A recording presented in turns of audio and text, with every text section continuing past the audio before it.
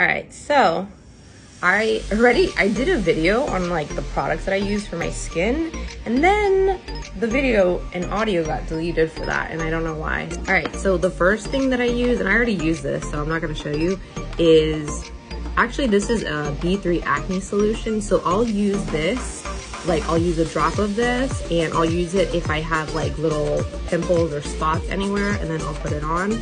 And then I put on the Moringa oil. So my skin has been kind of dry, so I'm gonna do a little bit of this. Usually I do like a lot, but I'm just gonna do like a couple, like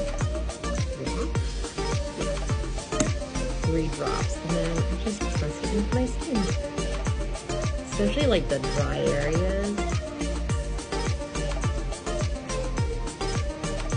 Usually I put like a lot more because like this really helps with moisturizing my face, because if you have acne, a lot of times, you know, they're telling you to use salicylic acid, which this has a little bit of salicylic acid in there, but I try not to use a lot of that because it dries out your skin like crazy, because I've used a lot of acne products before. I tried to just use this one mainly for a really long period of time, and now I use my Biore UV, which is SPF 50 plus. And it's just like, I love it. Actually, somebody on TikTok introduced me to this because it doesn't have like a white, I forgot the term. It doesn't have that whiteness to it that turns your skin like white. It just like blends into your face. So you just kind of like sweep,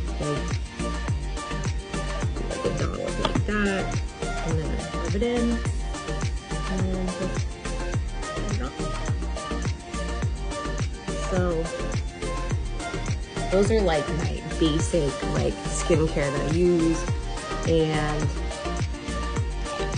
but it depends. Sometimes I don't use the spot treatment, and sometimes I don't use the Moringa oil, and I just go straight for the SPF.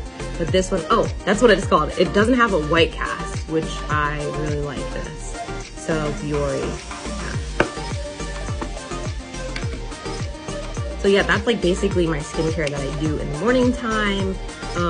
I try to keep things really simple, keep my products really minimal. I know a lot of people talk about toxic ingredients, but I try to just keep it as minimal and simple as I possibly can. Not with the purpose of avoiding toxic products, but because I just like to live minimally, because I am always masterminding some sort of project or learning new things. So, you know, you gotta keep life like super simple instead of really complicated. At least that's my philosophy.